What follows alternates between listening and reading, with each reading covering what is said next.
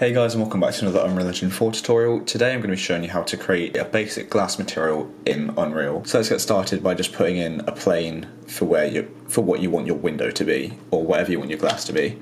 So I'm just going to make a window to test it out on. So I'm just going to go over here, and from basic, just grabbing a plane, press E to rotate it, and just rotate it on the x-axis by 90 degrees. Move it into position, and just scale it up like so.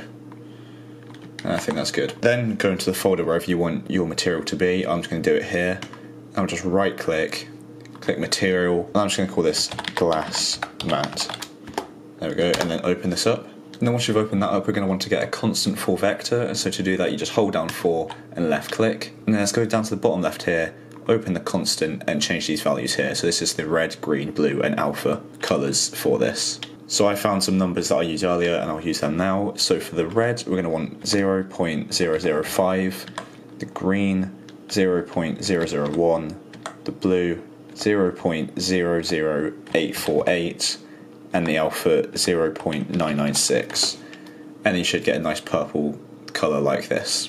And then we'll just plug that into the base colour like so. And you can see it all appearing here in this preview section on the left here.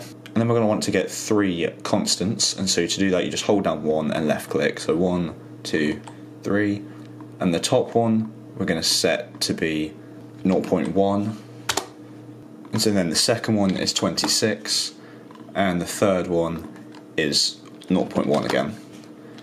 And then for the first 0.1 we're going to plug that into the metallic, and then the 26 into the specular, and then the other 0.1 into the roughness, like so.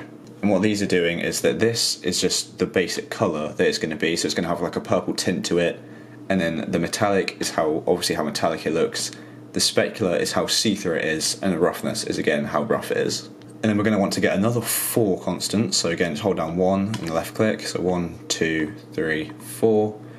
The top one we're going to want to set as 0.008, the second one as 0.9, the third one as 1.05, and the fourth one as 0.95.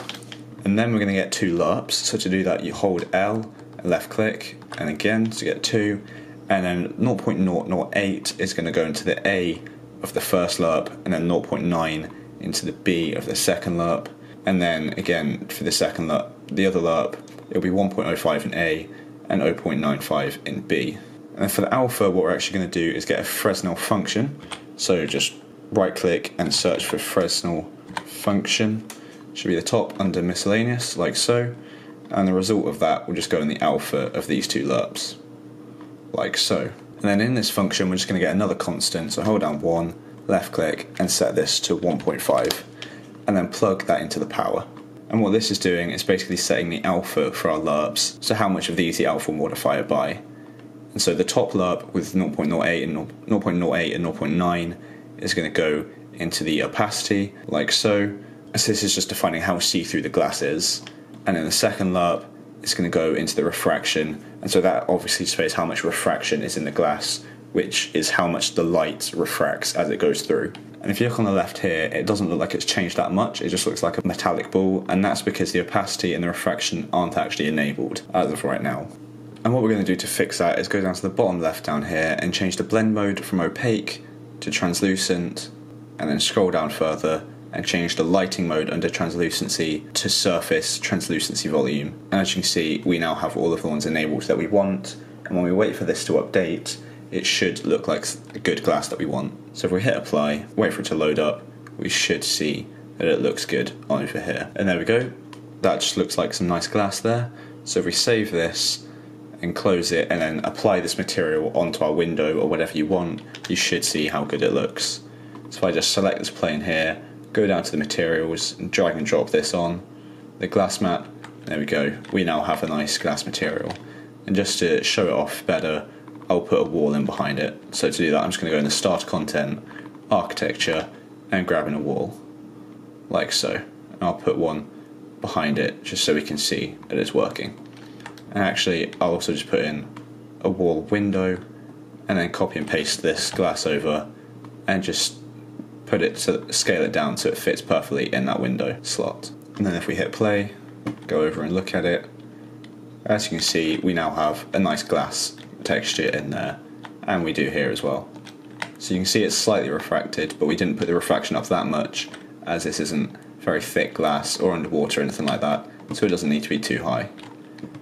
But this looks good, so we now have a window or glass material for wherever you want. So I think that'll be it for this video. We've got the glass material and how we want it to look, and it looks quite good from what I can tell. So thank you for watching. I hope you enjoyed it and I hope it helped, and if it did, make sure to like and subscribe down below.